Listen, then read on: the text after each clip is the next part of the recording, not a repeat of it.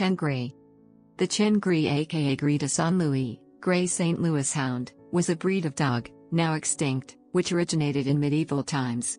Like the Chien de Saint-Hubert, it was a scenthound, and formed part of the royal packs of France, which were composed, from about 1250 till 1470, exclusively of hounds of this type.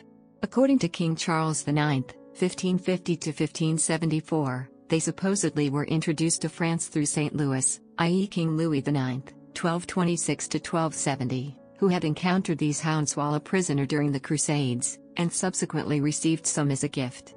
Old writers on hunting like to ascribe an ancient and remote origin to their hounds, and these were claimed to be originally from Tartary. They were large, and, even though they did not have such good noses, were preferred by the kings to the St Huberts, which were said to be only of medium size. Jacques Dufuyu, in the 16th century, says they were common, and describes them as gray, on the back with forequarters and legs tan or red, some having near black hair on the back. They were rough-haired, and were ancestors of the modern French rough-coated Griffon breeds. However, the rough coats were not mentioned by Charles IX or Dufuyu, and it has been suggested they were acquired later through interbreeding with indigenous French hounds. They were headstrong, wide-casting hounds, inclined to change or overshoot, but determined in their pursuit of a quarry to the death. However, by the 19th century, like the St Hubert, they had become virtually impossible to find, because of mixed breeding and the effect of the Revolution on French hunting.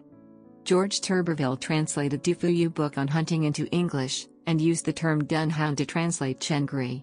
It is presumed he did not translate it literally as greyhound to avoid confusion.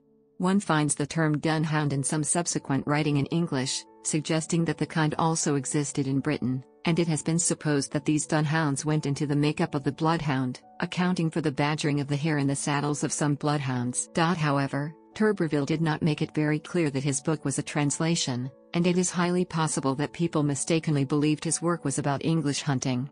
Early references to the dunhound may simply come from people relying, like Nicholas Cox, on Turberville, and it is quite possible that the dunhound was never a significant animal in British hunting.